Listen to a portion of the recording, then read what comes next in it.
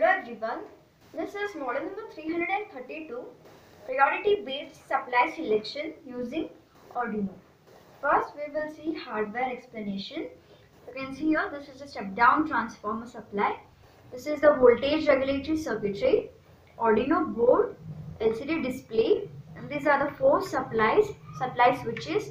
So we will see which are those four supplies. So this is the first switch, which is the solar supply. The second is 230 mains, third is the inverter, and fourth is the generator, and this LEDs which indicate this is the load. So I will give the supply to this. I on this kit for now. So now you can see here no any supply is available, so the load is off over here. So what I do is I make solar supply available. So now it is indicated that supply 1 is available. So the load is also on, which is indicated by this red LED. That means this relay is on.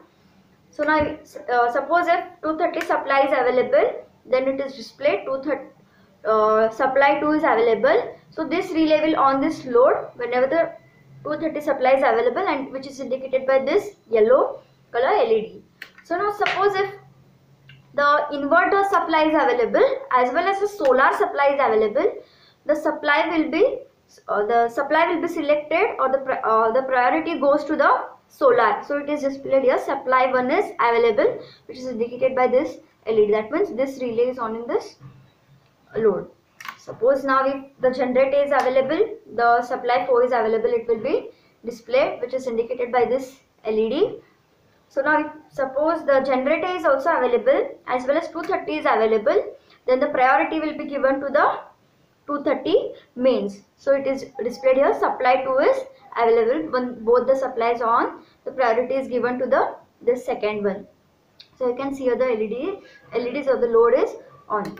Suppose if no supply is given, so it is displayed that no supply is available. So likewise the priorities are given, first for the solar, second for 230 mains, third for the inverter, and fourth for the generator. Thank you.